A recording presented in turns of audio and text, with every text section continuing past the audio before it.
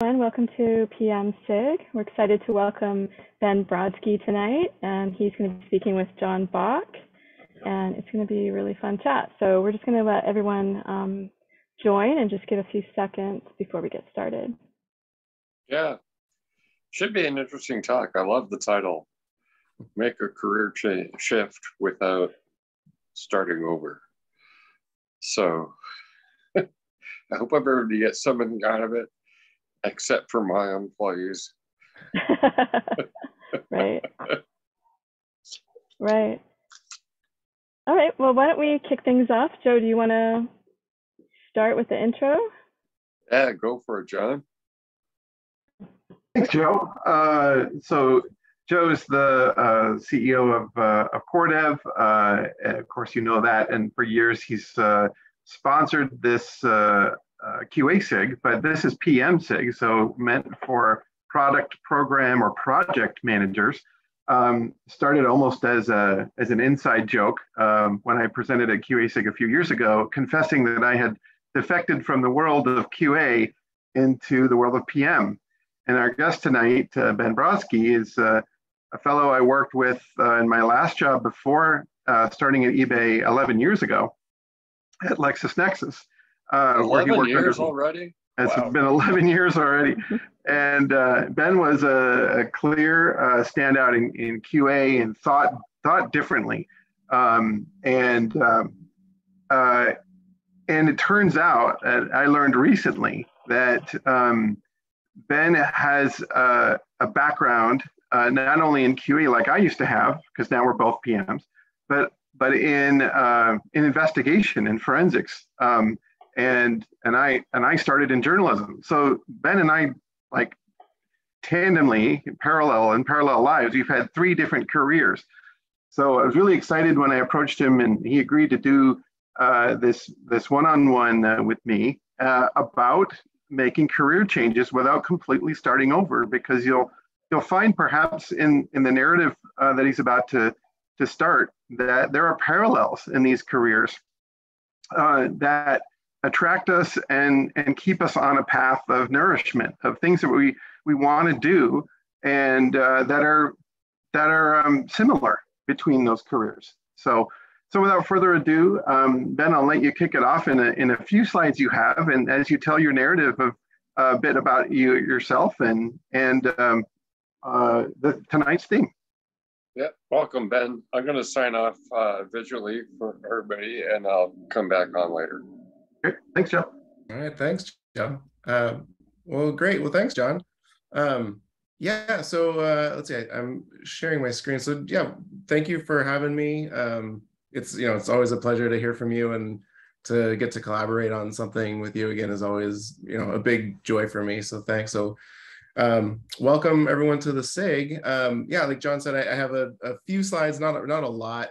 I think the format that John and I were discussing was to do more of like a talk show host interview style. So it'll be, less formal. We're gonna make sure that there's lots of questions for the end.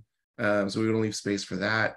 But yeah, so let me give a high level of, set the stage for my journey, how I got there, and the things that were running through my mind as I was making these different jumps in career.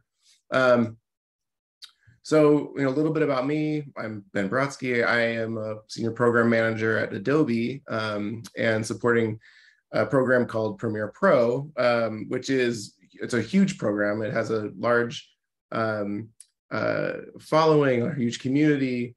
It's the second largest revenue generating app in all of Adobe, behind Photoshop, which is kind of bizarre because Photoshop is like a verb now. It's not even just an app by itself. It's, you can Photoshop something. It's crazy. But Premiere Pro is like, right behind them.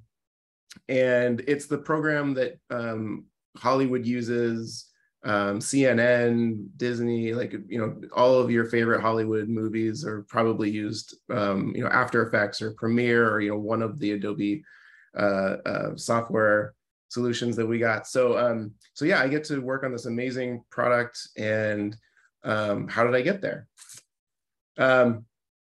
So yeah, I mean, as I was putting this together, it didn't really occur to me. I'd always kind of thought myself as having one career jump, going from criminal investigator to software quality engineer. But in putting this together, it occurred to me that I had made two jumps, because going from software quality engineer to program manager is a jump in and of itself, even though it's still within the same industry. And so that was a piece of the puzzle that I hadn't really put my mind on before putting this together. But the theme that always held true throughout all of those was that it was the same mindset. And same mindset is, like this: you're inquisitive, you're looking through from end to end, you're thinking about things that aren't being told to you outright, but you're sussing out the information that you need. And so going from a criminal investigator to a software quality engineer, the way that I described this was you would get something called discovery. And we have a picture of what a typical case file might look like. So one of these, green or orange binders here, that would be like a case file. And what you would get is you would get this large documentation of police reports or witness testimonies or photos, evidence, but it would only be half written, and it was this mystery novel, right? So you get this mystery novel half written, and then what my job would be is that I would sit down, I'd read through these different perspectives, different point of views, and write down questions about, well, if this person saw this event from this perspective and this person saw a slightly different event from a different perspective, where do those things need to intersect to make a plausible truth? And so you would write down all these questions. You do a lot of background searches on people to find out, things about them that they didn't know you knew. It was this really interesting line of work in that you would know a ton of information before you even talk to somebody. And I found that I would even be like a little starstruck sometimes, or it would be that same feeling, because I would go in and talk to someone and know all about their background and their history and where they went to school and, their relationships and divorce or whatever. And they'd have no idea that I knew any of this. And it was, it was an interesting position to be in, because what I would need to do through that is, learn how to gain trust from people pretty quickly. And so, I'd use that knowledge that I gained on situations to, build relationships quickly, earn people's trust, not inorganically. I mean, it was all, I wasn't trying to manipulate them, but it would help because I could find commonalities that were something that I had done or experienced in the past that I could, level with them on. Anyway, so I'd go through, I'd read all of this information. I, would stop halfway through. I would do my investigation, and, interview witnesses. And sometimes those witnesses would then send me to other witnesses that the police hadn't even talked to yet. And so I would build this case and I would finish the story effectively, and then give it to the attorney and say, okay, here you go. And then they would go do their litigation, and I would go on to the next case. And it was like, this is great. I totally loved it. And the theme from that was, I was inquisitive. You had to pay attention to the details, gain people's trust quickly. And so those are the three things that I would have to, often do. Sometimes it wouldn't be just, like a single case like this. Like there was one case where there was an Olympic pipeline explosion back in 1999 up in Bellingham. And it was awful. Like it killed 3 people. 2 of them were these 10-year-old boys, the king and the divorce family. And so I was working I was working on that case, and I was hired by those families, the attorney that was hired by those families to read through documentation. We requested service records basically on miles and miles and miles of pipeline that had run all up and down the Western coast. And 10 years of records going back and to see, basically see if you could find evidence of something that they did wrong, of why this explosion happened and negligence on their part. And And so this is what this looked like. Is my job was going up to a room up in Bellingham, or Mount Vernon actually, and reading for 8 hours a day, 5 days a week for like 6 months, and cataloging. And you know, it was super fascinating, but it was often lonely. But all the same, you know, working for attorneys was amazing. I loved the investigation side of it, but I wasn't always crazy about the clients. One thing that you know, from here, I worked as a staff investigator at a small private law firm. I'd worked in the public defenders before that, so you know, public defender was like legal defense for those who can't afford an attorney. Then I was hired at this small private firm, and that was for, you know, people that could pay for legal defense. So again, I mean, I love the investigation process, but I didn't feel like this was, you know, I wanted to do investigation, but I wanted to do it in a different way. And so I, you know, started to think about a change. And so where this change kind of occurred for me was I took a motorcycle ride with a friend who worked for a video game company here at Microsoft. And he said, "Hey, I need to swing by my office real quick. Can we go, you know, pick something up at my office and then we'll be on our way?" I said, "Sure." And so we did, and we walked into this building, and that's when he introduced me to the world of tech jobs. And it, you know, life changed for me, because I thought, wait a minute, you know, there's a different way to make a living where you don't have to wake up and interview police officers at 3 a.m. and you know, represent people that, you know, maybe probably have done some pretty terrible things, but still, you know, you want to represent them to the best that you can. There's another way to make a living and still do investigation. Like, tell me more. So we started talking, and you know, I described to him the same way I just described to you about, you know, getting all of your discovery and, you know, turning that into, you know, a report that you give. And he said, you know, that what you're doing is in investigation, it sounds a lot like software investigation. I didn't even know this was a career at that point. So I started thinking about it, and I said, wow, you know, you're right. You know, quality assurance is an investigation of software. Instead of a criminal case or, you know, people, you're investigating software. You're looking at a tech spec instead of the discovery, or a design document, seeing, you know, what's different. Writing your questions out that you would ask people, part of the investigation. Instead, now you're going to be writing bug reports. So there was a lot of similarity. It was like a slight, it was a different execution, but the methodology, being inquisitive, you know, thinking about it from different perspectives, all of those things were parallel for me. And so that's the piece that, you know, is really at the heart of this talk is if you're looking to make a change, you want to think about the things that you're doing now and how they can apply to the career that you want to do next. Because, you know, I was, you know, as an investigator, I had spent time and money and went back to school for it, got certified. I mean, there was a lot of time, and I thought that this was going to be my forever job until I found something different.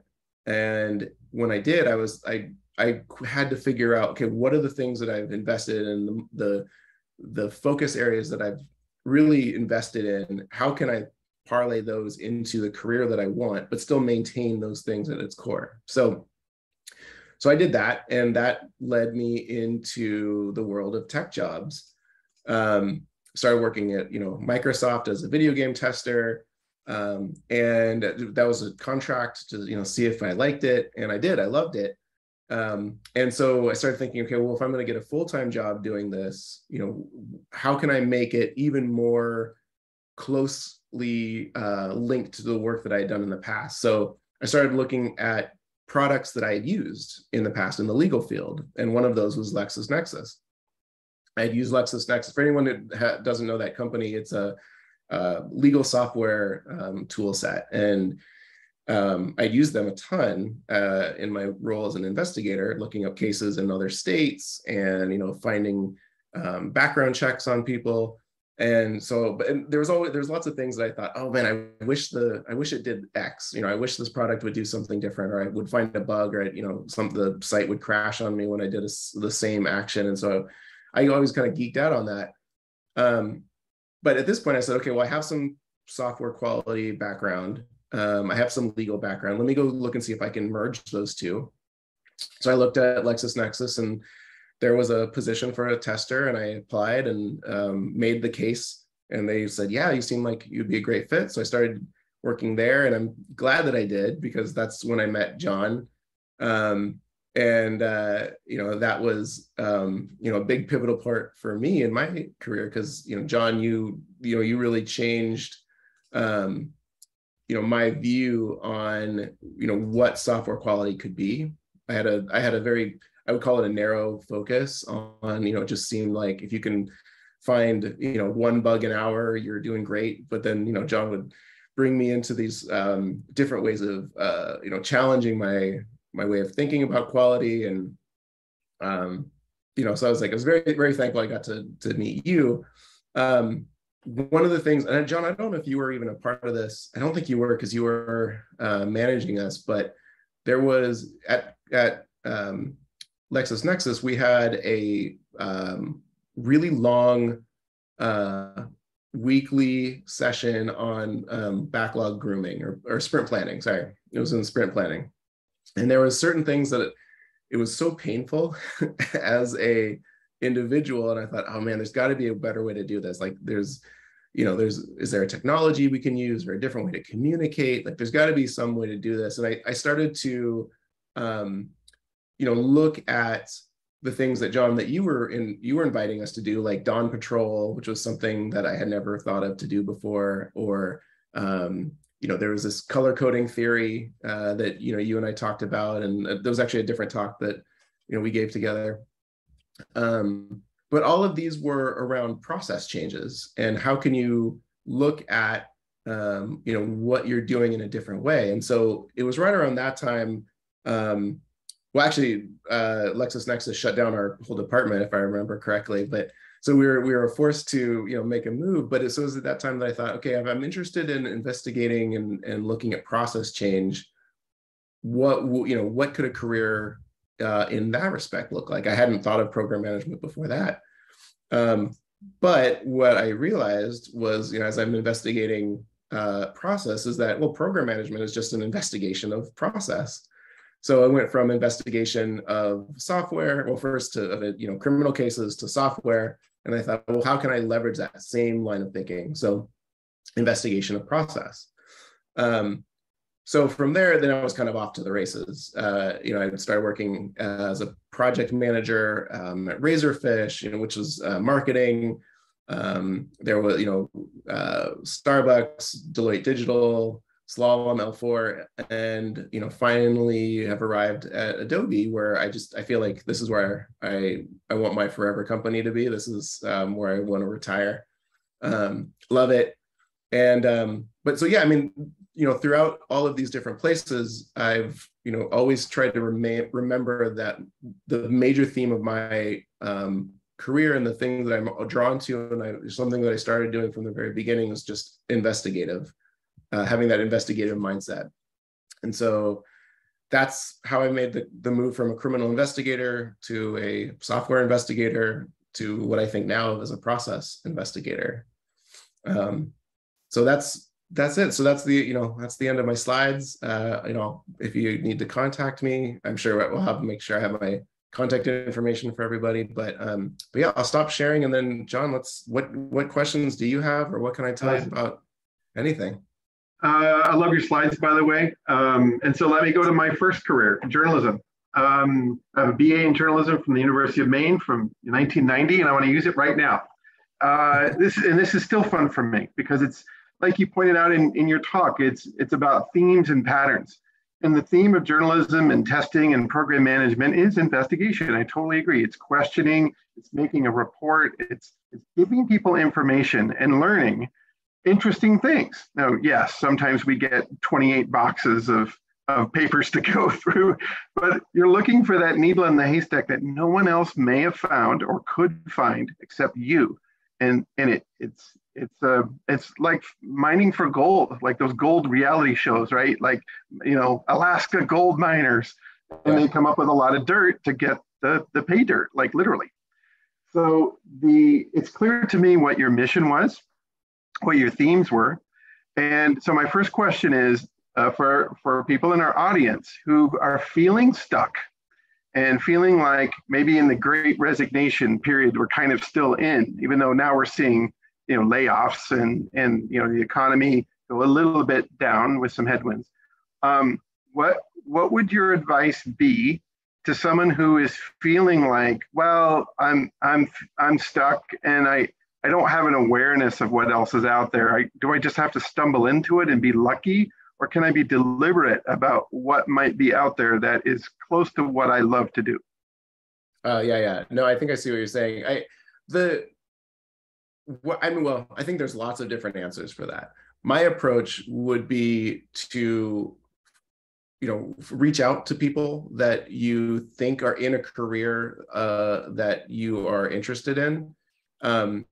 And be candid and be open and say, hey, I am this, but I am really interested in learning more about what you do. Could I, buy you a cup of coffee, or maybe digital cup of coffee in this, in the COVID times, or however you want to do it. But what I would do is try to make a connection with that person and learn about what they do from them. I found that people like to talk about themselves and like to talk about their work. And I know people are busy, but it's one of those things where, LinkedIn, for example, is a great example of a huge network where, often, you might find people that are not interested, but you'll probably find somebody that is. There is somebody that I get to work with, and she reached out to me and was interested in Adobe. This is, I want to say maybe 3 years ago. I had just started at Adobe.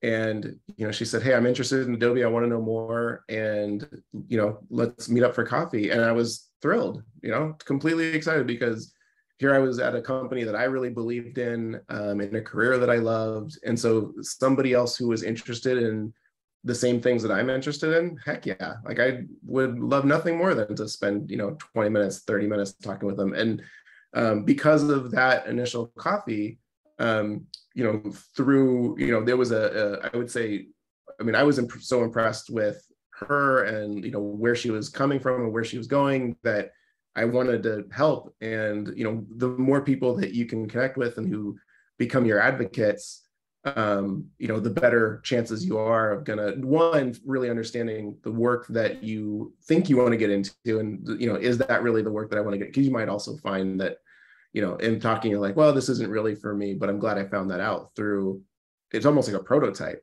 it's a really lightweight way of finding out if you like this versus spending a year in the career, So, but yeah, and then working with her, and then she joined as an intern, and then she was hired on full time, and now we work together every day, and it's great. But it's all because of just her reaching out, throwing a line through LinkedIn and saying, I'd love to learn more about the company and the work that you do. So there's one example of how it worked for somebody. Okay. While you were talking, a theme occurred to me too, and that is about feelings. And that is, you had a feeling as a crime scene investigator, or as an investigator. You had a feeling as a tester. You have a feeling now as a program manager. What, if you think about your best feeling that you had as an investigator, and your best feeling you had as a tester, and your best feeling that you had now as a program manager, what feeling do you think is, when you think of all three major feelings, what do they have in common in all three, where you felt the best in each role? Well, it seems like it's an easy answer for me at this point in my life, because so the teams that I get to work with at Adobe, I pay very close attention to, maybe it's because we're through Zoom or, Teams or whatever tool you're using. I try to pay really close attention to their, what their face is saying, what their body language is saying. There was a career coach that I worked with a couple of years ago that was very much like, she put this in my brain. She was like, you got to remember to be audience focused. And I hadn't heard what that term meant before, but what it meant is, you're thinking ahead of time, during the time, and then after the time, putting yourself in their position. And that's paid off to me in a lot of ways, because reading people, and maybe it's the investigation side of me, the criminal side of me, but well, not criminal, but the criminal investigation side of me. But reading the room, and you can quickly pivot a meeting if you start to see people tuning out, or you find that a meeting is really well attended for a time, and then people start to drop off and not join the meetings after a time, because these are all signals that you're getting to say that, okay, what you're doing is not, people don't feel like they're spending their time in the best way they can. So there's a feeling that you can get by listening and watching for personal cues from other people, either by them not showing up, or by people looking like they're tuning out, or they start to look down at their phone. You can read those visual cues, and then if you're paying attention to that, you can quickly pivot. And I've had good luck just even in the meeting itself to say, like, hey, let's what's the next thing we need to talk about to make this really valuable, and you start to engage people in a different way. Or you can come into a meeting with a completely new, fresh way of looking at something and saying, hey, we usually do this meeting in one way. What if we tried it today in a completely different way? We're still going to get to the nugget of information, but what can let's try it a slightly different way, and see how people respond. And that gives me a great sense of joy and pride when you change something up. Actually, this happened today. There was we call it a scrum of scrums, and it's a meeting. If for anyone that's not familiar with it, it's a meeting where you'll have a scrum meeting with your team, and it's small group, and you just talk about, like, what are you doing now, what are you doing next, and are you blocked, and if so, you kind of discuss that. Well, the management team then gets together at a subsequent meeting called the scrum of scrums, where representatives from each of those individual scrum teams get together, and then they represent their teams. It's like a scaled agile approach. So in doing that, we usually say the same sort of thing. Okay, are your teams, what are they doing now? What are they doing next? And what are they blocked? And it's, and today we did it in a slightly different way that was had more of a retrospective feel. And one of the engineering managers just lit up when she heard that was the style that we were going to do today, because she's like, oh, this is great. This is my favorite way to do these meetings. And so I was like, okay, great. And it was just that little spark that you could see, that she was like engaged and excited to have a meeting. Like, who says that? Nobody says they're excited to have a meeting. And so just the fact that somebody wanted to do that and were excited, that made my day for sure. Yeah, I'd say the theme that I hear there is kind of resonance with other people that matter, and about things that matter to them, and this notion of discovery. Things are uncovered by default. We have to go uncover them. We have to discover them. And to me, that is what we have in common with our three vocations, with journalism, testing, and program management. It seems like I can resonate and relate to what you're saying, because especially when someone says, you're not going to find that, or don't waste your time, I like to say, well, we'll see, because I know I'm representing maybe a silent majority of people out there, stakeholders I work with, that may go, John, I need you to find this. I need you to look and be my second pair of eyes on this, because we could all there's risk out there in the world, which all three vocations share. And so I think your answer is really good about, like, it's all about, like, all three careers require collaboration with people, and this notion of what might hurt us together, and can someone be the guardian or the steward of an important piece of information that are hidden.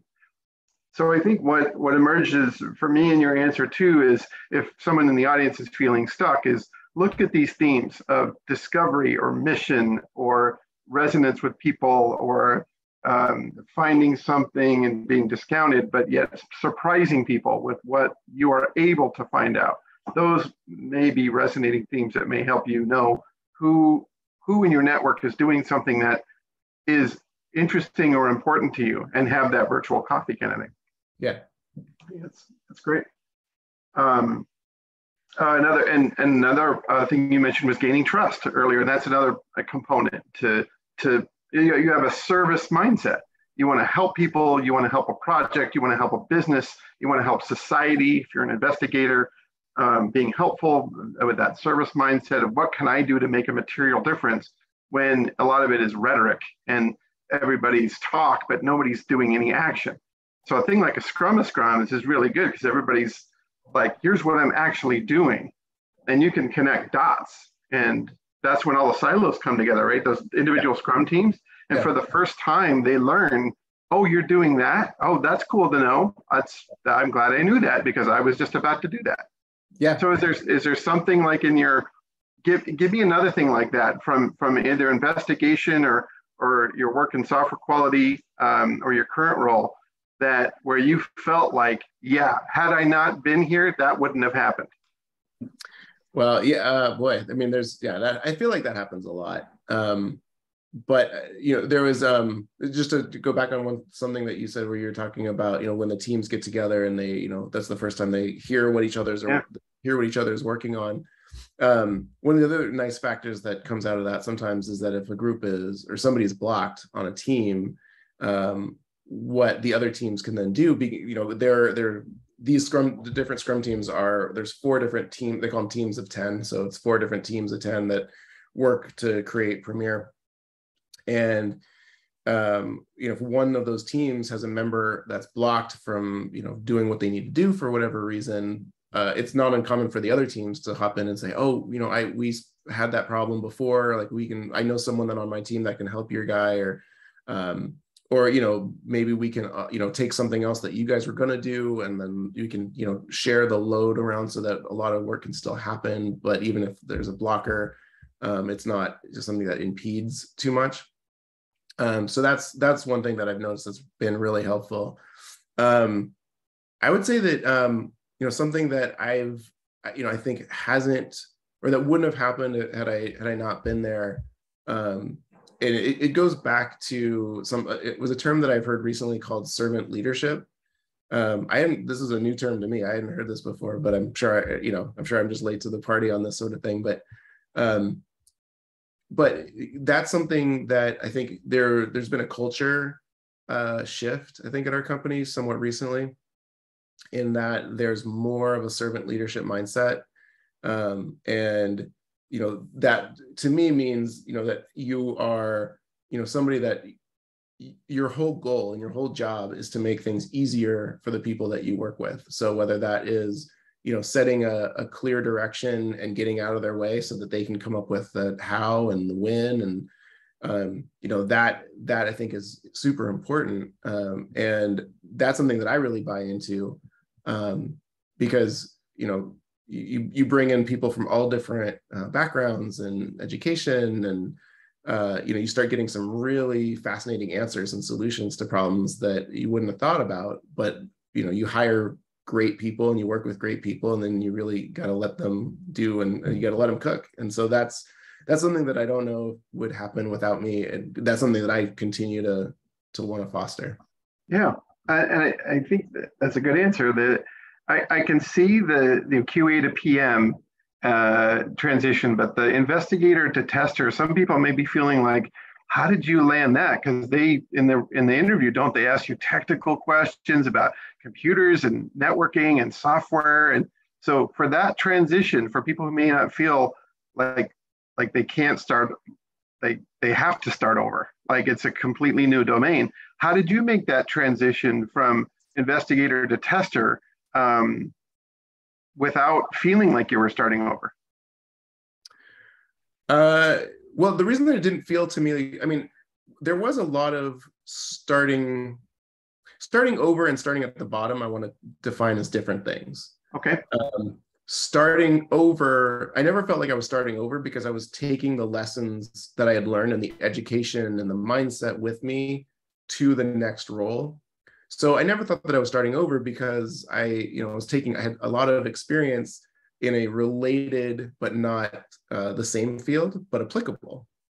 But for when I went into a technical role as a software engineer, there was still a lot to learn. I mean, process-wise, about how you write a good bug report, what is the life cycle of a bug. I mean, there was a lot to learn. And so, I mean, I was doing a lot of that on my own because I felt like I did feel like I was behind. And so there was that, what do you call it? Imposter syndrome, where you feel like you don't, you got to really hustle and do as much as you can on the side to feel like you belong. So I was doing a lot of that, research. I mean, this was back in 2003, 2004. So, there was still the internet, but it wasn't, there wasn't YouTube videos for everything yet, I guess, at that point. So, it was a lot of, again, talking to people, being open, saying, hey, I'm not, I'm just starting this, but I'm really interested. So let me see how you do it. Even something as simple as like sitting next to somebody that has more experience and just, being there next to them, kind of absorbing the way that they're doing things. It's a little harder in our environment right now, but I mean, when I started at Microsoft, that was something that I did purposefully. Like I made sure that I sat down next to somebody that I thought, okay, they're not only seeming like they're really good at their job, but they're also someone that is open to explanation. And, just becoming their friend and asking them questions about how they do things. It was, I felt very like my education on that side was ramping up extremely quickly, and similar to jumping from software quality into program management and project management. I didn't start as a program manager. I started as a project manager, which, I mean, the way that I defined it was, project would be, a finger on a hand, and the program is the hand itself, and so, I started off with, if that analogy, if we're going to run with that, I started off as like the tiniest part of the fingernail on the pinky, because, I made the case for why my background in education would apply, and it would make me a successful project manager, but I wasn't proven yet. And so, I had to sell myself, I had to make the argument, and then find a company and a team that was willing to say, yeah, I agree, I can see where you're coming from, let's give it a shot. And then the same thing, I shadowed a more senior project manager like day and night, and followed her around and did everything she did, and like learned all the things that she was doing, and then copied that and then tweaked it and made it my own. And through that, got enough of respect and responsibility that it grew into larger projects and larger responsibility, and then program, which is then you're working with various projects, and then it just built on itself. Built on it, yeah. I like that part of your story about being a games tester, and then being with your friend and with that motorcycle slide, and then like looking at that, right, and saying, well, going from there to LexisNexis, which is law software. So your background as an investigator, and then of course that's, like you said, that's where we met, and we're on the concordance project and the law project.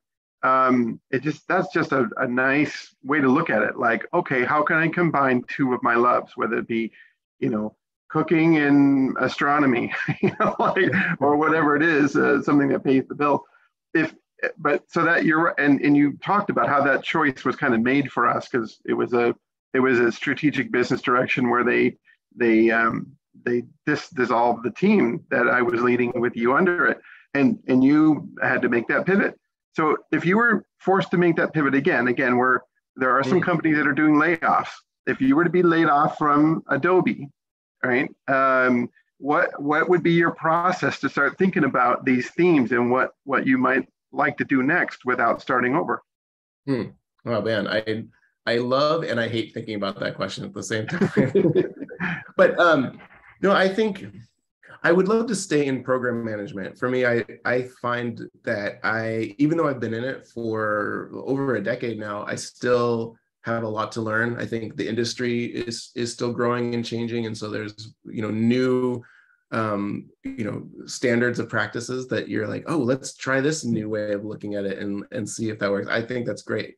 But if Adobe laid me off, I I think I would want to start something like entrepreneurial. Like so before coming to Adobe, I was at a company called L4, and it was a small boutique consulting company, and they had this culture that was amazing. I mean, it really felt like it was like my people. Like I came in, I was like, oh man, they, you know, the things that they're into are the things that I'm into, and the things that they don't want to spend their time on are the things that I hate and I can't stand. Like it was just, you know, they were so process oriented.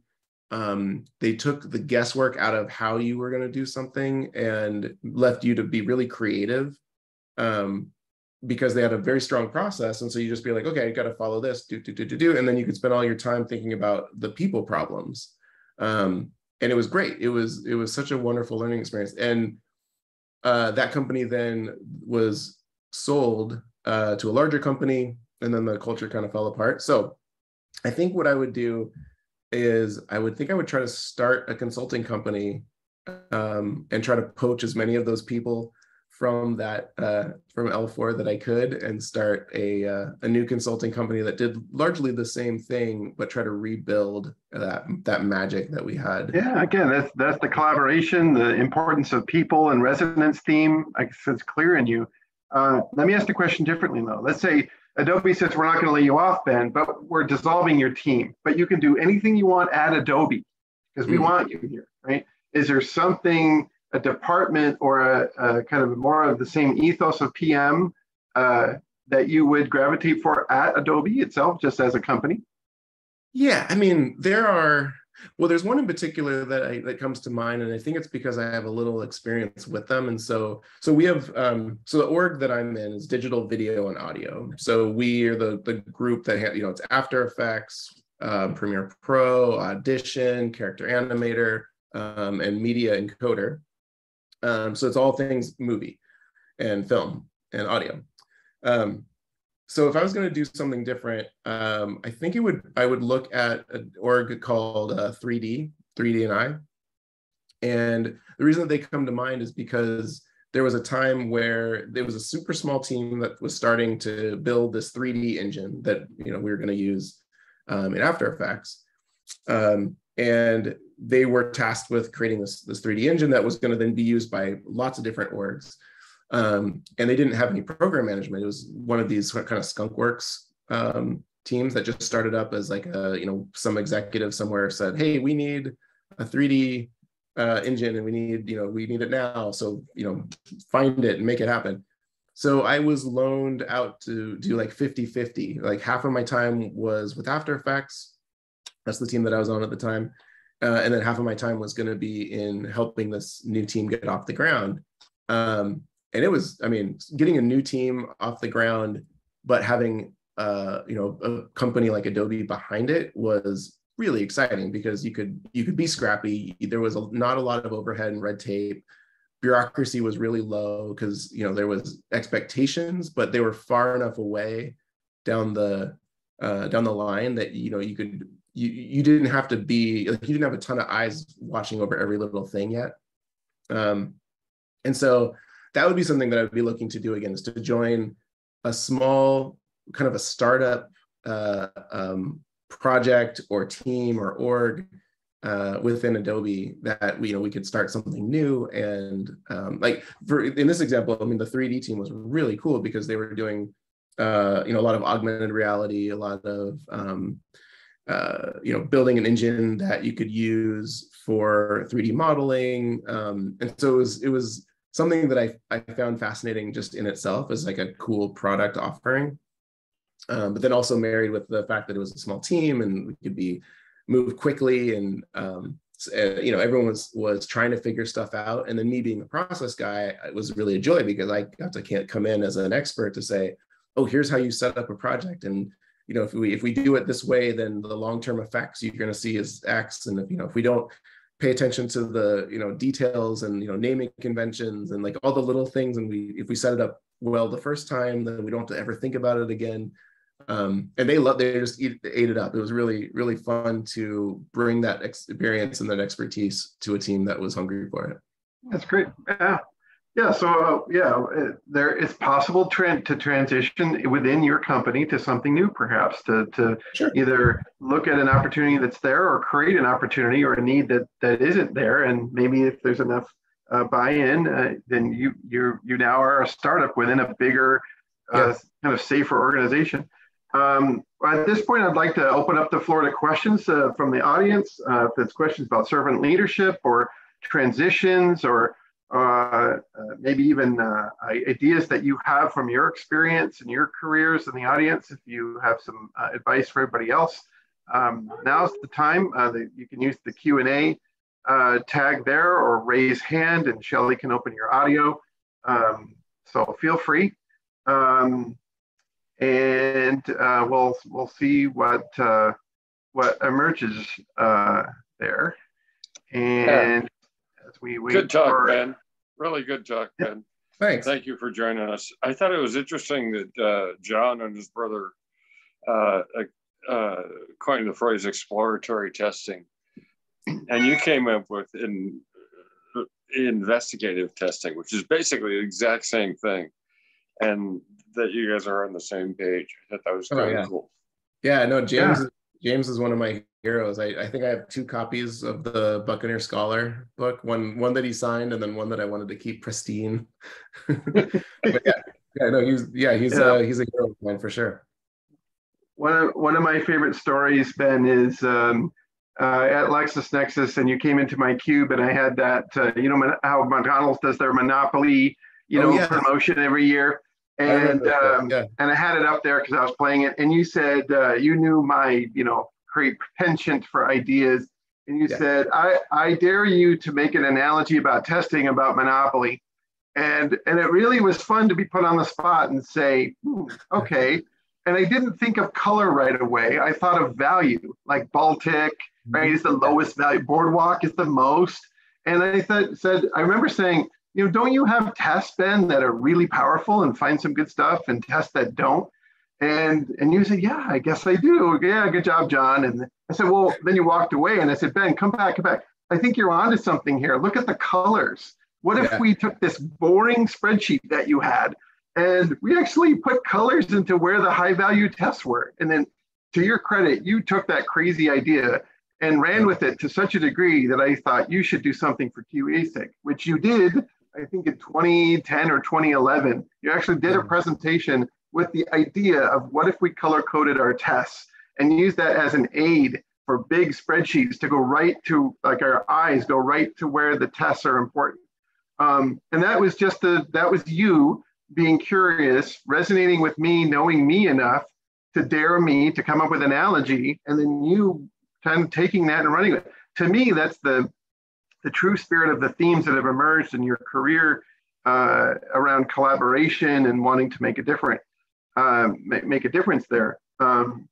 So I think it's if we think about our network, we think about mission, our feelings, what fuels us at the end of the day, and they really kind of philosophical, profound things. Like, I want to make a difference, I want to help people, I want to find things that no one else finds. Then you begin to think, like, look around you, or LinkedIn, or colleagues at work. You don't have to quit your job. It may just be something else at your existing job that works. Or, I mean, here we are. Quardev is a sponsor. They do short-term and long-term contracts. So I guess Joe and Shelley, like, you can help someone like try a career because you have openings around management, quality, and different things. Right? All kinds of openings. Have people done that? They've come to Quardev and they say, hey, I think I might want to do this. I want to apply, and it works. They can do a transition. Yeah.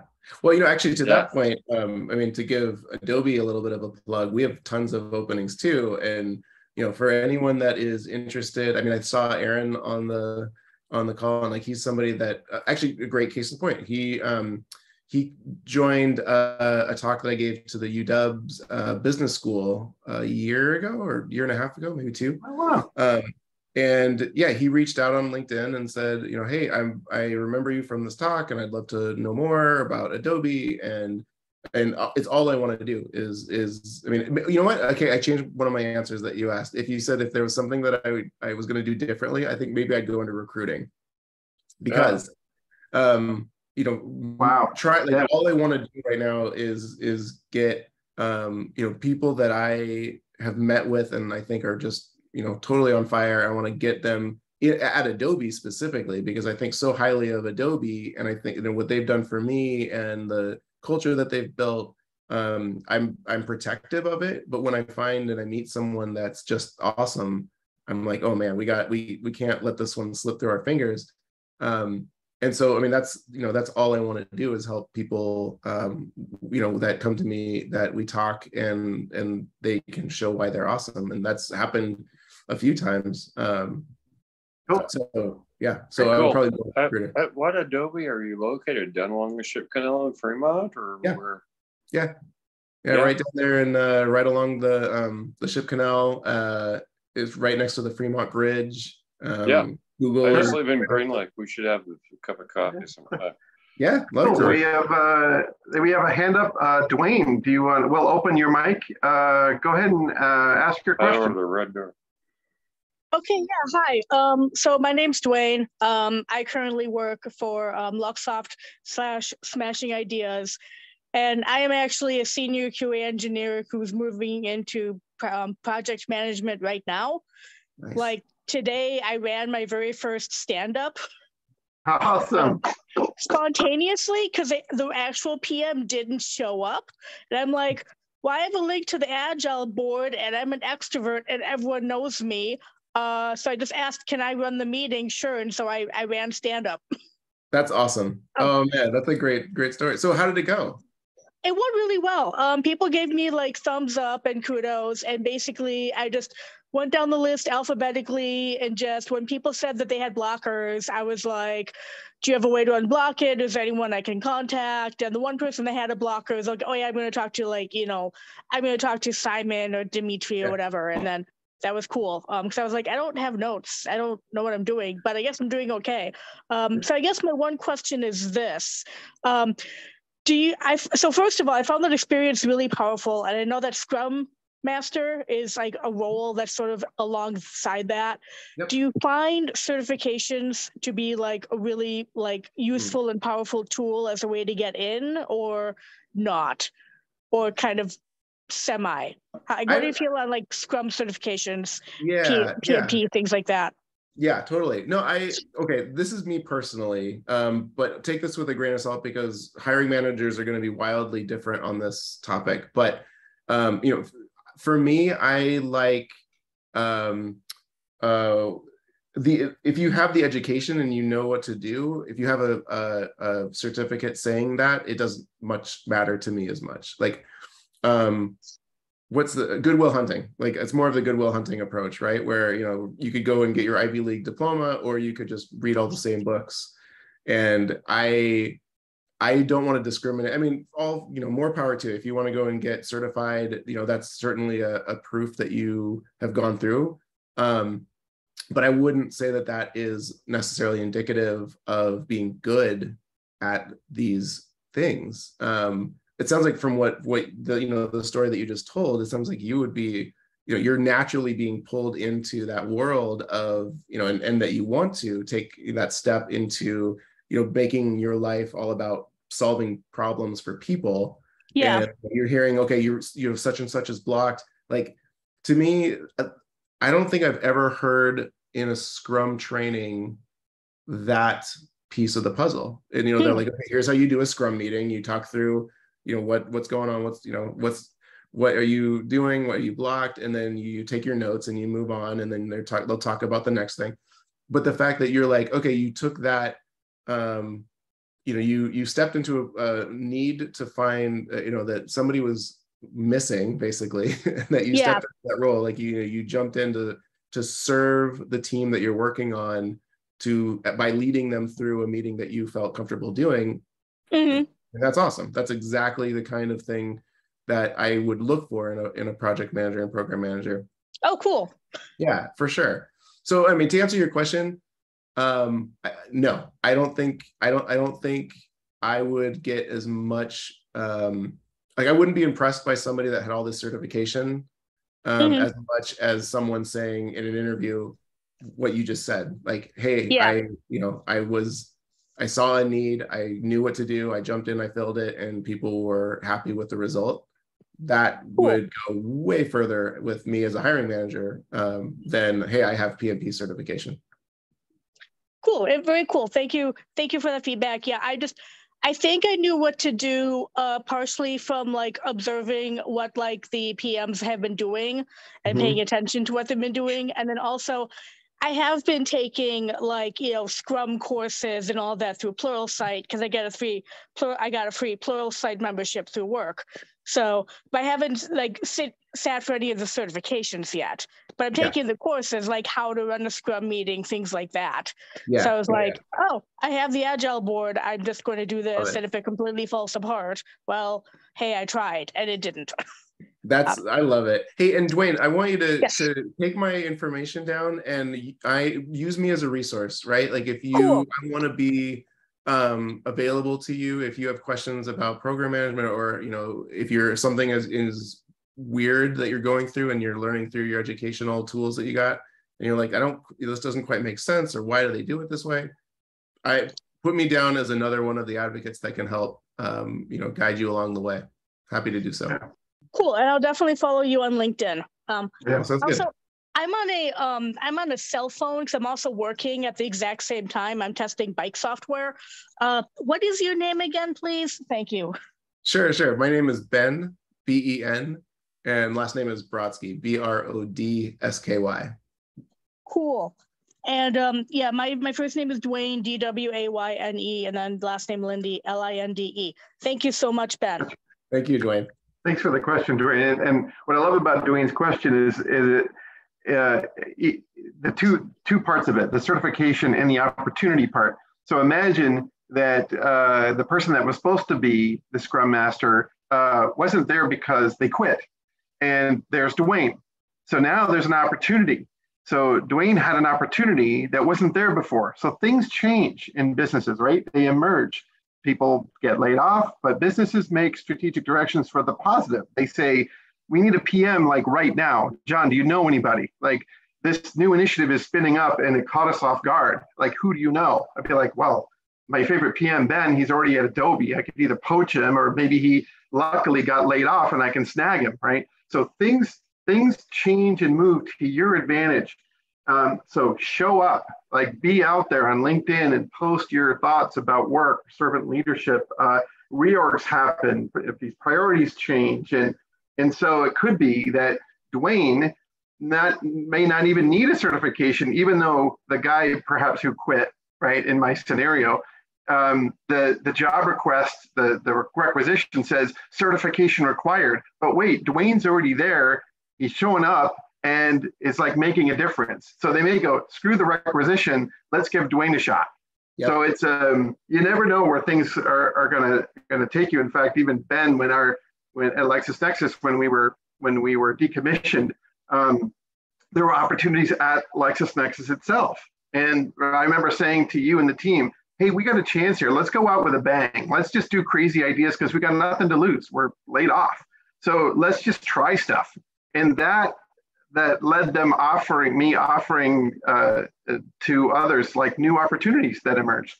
Yeah. So you just never know, but as long as you resonate and are congruent with what your passion is, what your mission is, what you look at the themes of your life and that you've done, Ben, I think you make your own luck in that way, but coincidence and your network will definitely help you. And you don't have to start over. I like what you said, you may have to start from the bottom, but it's not starting over. You're learning a new domain while bringing all your other domain experience to bear in this new world. Exactly. So great. Thank you, Ben. We're at time. This has been as fun as I thought it would be. I hope you've seen that Ben's just a great guy to know. He's cut from the same kind of cloth of wanting to make a difference and doing well in tech and just in the people-oriented world. So, Joe, any final thoughts before we close? No, man. Thank you, Ben. I really appreciate it. I'll come down by a lunch at Red Door or something. And Sounds good. Thank you, John, as always. Sure. Welcome. Great. Thanks everybody for being here. Thank you, Shelley. Before, thanks again, Ben. Before you go, there's another SIG coming up, right? Oh, yes. Oh, Yeah, that's right. Right. There's another SIG. So just a quick plug for QA SIG, which will be coming up on September 14th. And we're actually having one of the keynote speakers from PMSIG last year. And she's going to be speaking about mental health and leadership. So her talk is really great. I've seen it before. And I think it's well worth your time to join us that day.